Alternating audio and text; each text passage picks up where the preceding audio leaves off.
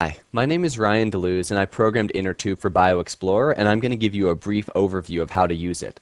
So the first thing to do is to open BioExplorer and open the Somatic Vision.bxt design, which should be in your default BioExplorer designs directory or at C, Program Files, BioExplorer Designs. So I'm going to go ahead and open the Somatic Vision.bxt design, and what we see here is we have three different frequencies. This is neurofeedback. So we have a low inhibit, reward, and high inhibit. And what we want to do is set these frequencies to the frequencies we want to train. And then we can change the thresholding if we want. This is defaulting to auto percent success. This is 85% and so forth. You can set this to manual, whatever you want. So basically, in this design, you're going to set your frequencies and then you're going to set your thresholds. From here, let's go ahead and play back some sample data and see what InnerTube does, how it responds. So I'm playing back a session. I made sure to not open, when I opened this sample data, I clicked no, do not open the session's design. And now I'm playing back this data, and I'm going to go ahead and open up InnerTube. So at this point, InnerTube will be responding to BioExplorer.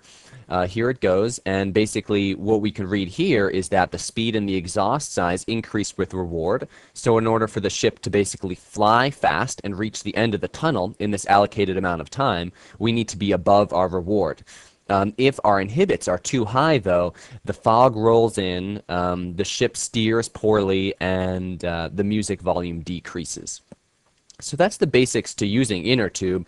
You can also select what level you'd like to play. There's 20 different levels. They generally get of increasing difficulty. In addition, if you have a joystick, you can hook it up and then start InnerTube, and you will see a joystick option appear. Otherwise, you can either choose autopilot or keyboard control. In addition, these are the basic feedback settings. There are custom settings if you want to basically turn off the timer so that they always make it to the end of the level, repeat the current level, or change how InnerTube is responding to the BioExplorer signal. You can actually do all of that directly, although we recommend that you stay with the current settings. So that's a basic introduction to InnerTube. Thanks for watching, and if you have any questions, feel free to email me at info@somaticvision.com. Thanks.